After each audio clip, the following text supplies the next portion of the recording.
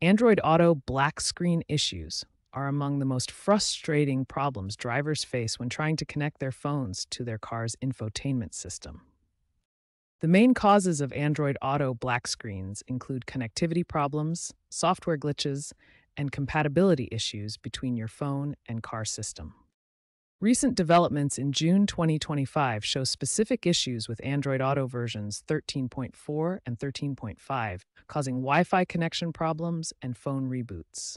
There are also reported compatibility issues with Android 15 and Pixel 9 Pro devices.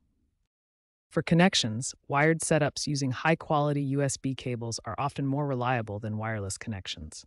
Use cables under 3 feet or 1 meter for best results and avoid USB hubs or extensions. Keep your phone's operating system, Android Auto app, and car infotainment system updated to resolve known bugs and compatibility issues.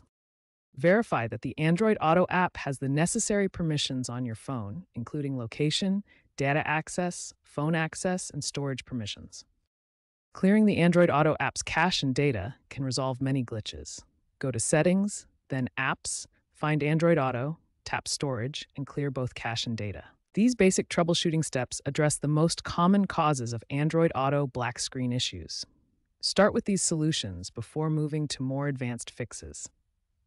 When basic restarts don't solve your Android Auto display issues, it's time for advanced troubleshooting.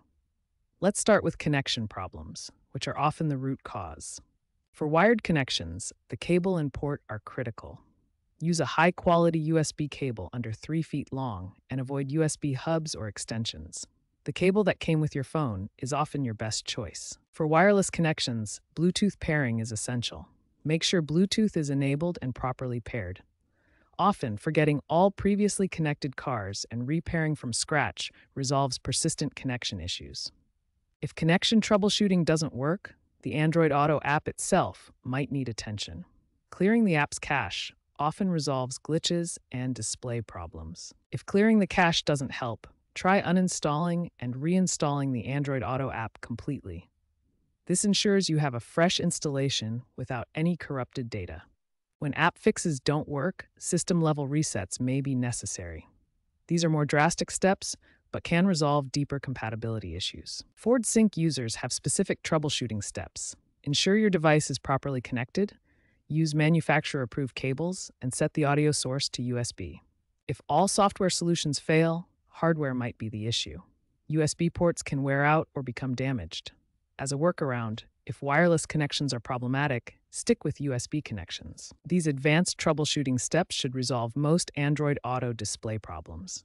Remember to try solutions in order from least to most disruptive, and always ensure your software is up to date.